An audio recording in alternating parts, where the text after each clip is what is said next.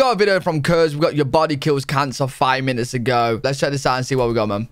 Somewhere in your body, your immune system just quietly killed one of your own cells, stopping it from becoming cancer and saving your life. It does that all the time. I've heard about this. The vast majority of cancer cells you develop will be killed without you ever noticing, which is an incredibly hard job because of what cancer cells are. Parts of yourself that start to behave as individuals even if it hurts you. What is cancer and how does your body kill it all the time? So pretty much everyone has this, right? But your immune system's just like killing it off. Cancer is when corrupted cells multiply uncontrollably. Wait. Right. Listen. In today's world, right? If your immune system kills off cancer cells, when you get cancer, wouldn't you be able to just kill off those cells? Like we have so much technology now. Do you think it's like, I don't know, because they wouldn't keep that away from the people, right? It can emerge from basically every type of cell in your body, so there's not just a single type of cancer, but hundreds. Some grow slowly, others are aggressive, some can be treated effectively, others are deadly. In a sense, a cell that becomes cancer turns into something ancient and something new. Over billions of years, evolution has molded cells to survive and thrive in a hostile environment, fighting for space and resources. Until a new and exciting way of life emerged, cooperation, a division of labor that allowed cells to specialize and become more successful together. What is that? But cooperation requires sacrifices. Weird ass looking For fish. a multicellular being to stay healthy, the well-being of the collective has to matter more than the survival of the individual cell. Cancer cells stop being part of the collective and become individuals again. Your body can handle a few rogue cells, but some cancer cells divide again and again, becoming a sort of new organism within you, taking resources you need to survive, competing for the space you inhabit, destroying the organs they were part of in the process. Despite the harm they cause, cancer cells are not evil. They don't want to hurt you. They don't want anything. Cells are protein robots that just follow their programming, which unfortunately has been corrupted. The soul of the cell. Bro, the immune system's your crazy. cells have a nucleus filled with DNA. It consists of genes, instructions for how to build proteins and when to make each one. These building instructions are copied and transferred to ribosomes, where they're used to make proteins. This is pretty much why it's like mainly genetics, right? So like if you have like a if your family suffers with cancer, you're more than likely gonna end up getting it because like the way that your DNA is copied the cells from your parents and stuff. So like interesting. What kind of proteins your cells make determine what they can do. Hopefully in the future we can just like is that a corrupt gene means you get a corrupt protein, which will get important later. Your DNA gets a tiny bit corrupted. It mutates tens of thousands of times each day. DNA is most so of the time interesting. without any special cause, just by being alive. Like I know this isn't about this video, but I heard something about like eventually they're gonna be able to make it so like you can customize your baby. Do you know what I'm saying? Like so like you've got a baby, right? And then you could go to the doctors or whatever and you could be like, right, okay, so I want blonde hair, blue eyes, whatever, right? Or I want hazel eyes, green eyes, purple eyes, right? And they can adjust it in the DNA. Almost all of these mutations are fixed very quickly. Imagine that. Or are not problematic. Still, over time, as your cells make copies of themselves, damage is accumulating. Imagine having to make copies from copies from copies for decades. Maybe one day a hair got on the scanner or a corner got frayed. Yo! Each new mistake becomes part of the new copies and all the copies that follow. So we get worse over time? You can increase DNA damage by doing things like smoking, drinking alcohol, by being obese, breathing in asbestos, by not using sunscreen, or contracting a virus like What is asbestos? What is this?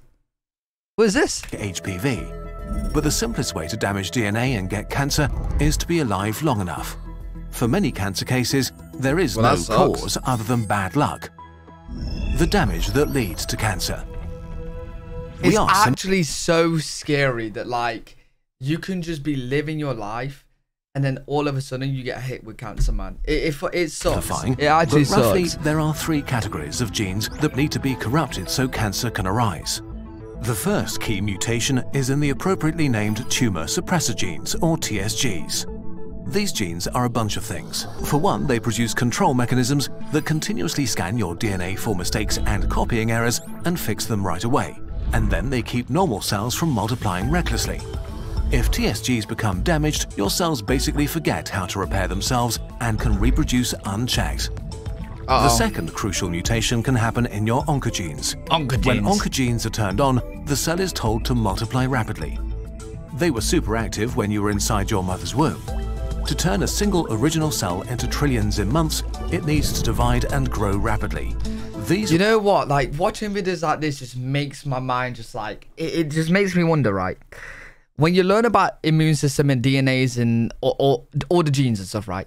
Surely we'll be able to modify it in the future to the point where like you could stop aging, because it's just your genes, it's just your cells, right? Replace them, change them, alter them, but add new ones. Do you know what I mean? Surely you'll be able to like stop aging, fix all this. And rapid growth genes are turned off when there's enough of you. When your oncogenes get corrupted, they basically turn on again. The third crucial mutation is in your cell's suicide switch. Most cells are constantly recycled and refreshed. Right. When cells amass too much damage, they usually notice, and special genes trigger a controlled suicide called apoptosis. If the genes that control this process get damaged, cells are free to live on despite being dangerously corrupted. So, if a cell becomes unable to fix the mistakes in its genetic code, loses the ability to destroy itself when it notices the damage, and begins to grow rapidly without restraint, it turns into a young cancer cell. These cells have to be killed as quickly as possible. While they are bad at this stage, they are still pretty weak and easy to kill. But if they continue to mutate and increase in number, they can learn to avoid your defenses and become a real threat. At any moment of your life, your immune system is hunting these cells. But how do you identify and kill corrupted cells that seem indistinguishable from healthy ones? How to find cancer? Yeah, how do you do? I was just about to say, like, I don't know too much about like treatment, like cancer treatment, but like, don't they use radiation and like hit a right spot? Wouldn't they kill like all good cells as well? Is that why you get like extremely ill when you do the treatment? Here we come back to the proteins your cells produce and the story they tell. So if, for example, your oncogenes switch back on, they make oncogene proteins. Your immune system knows that they should not be present if you're an adult. So to know which cells are corrupt and which are healthy, your immune system needs to know what proteins they're making inside. To solve this, evolution came up with MHC class 1 molecules, a sort of display window that makes cells transparent. Cells constantly take little samples of the proteins they make and put them into thousands of these MHC molecules to showcase what they're doing.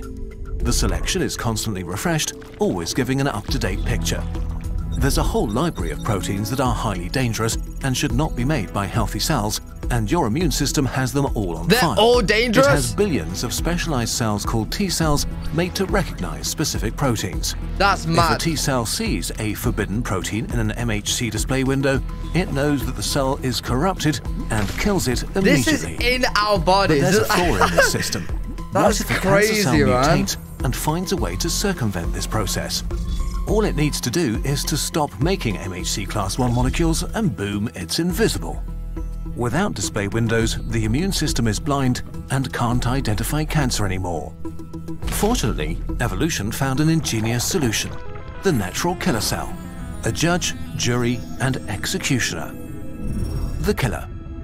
At this very second, hundreds of millions of natural killer cells are patrolling your body looking for cells that have already turned into cancer or are corrupted by a virus. Natural killer cells go from cell to cell to check for one thing. Does a cell have MHC class 1 molecules? Does it have a display window, and is it doing its duty of showing off what's going on inside itself? This is so amazing because it covers all of your bases. This is mad. While T cells look for the presence of the unexpected, something that should not be here, natural killer cells look for the absence of the expected, the absence of something that should be here. The logic is... Like, I'm tired of watching this right now, and I'm thinking like, bro, I'm in my body. Well, like, I am me, right? I got my legs, I got my arms, I got my skin, I got my eyes, you know what I mean?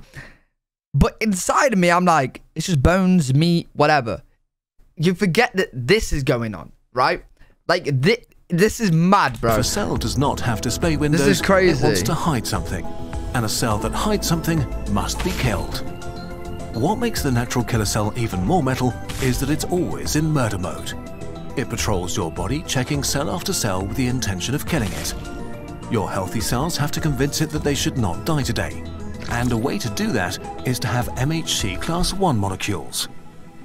So, in summary, almost all young cancer cells you will ever develop in your life will be killed by your immune system.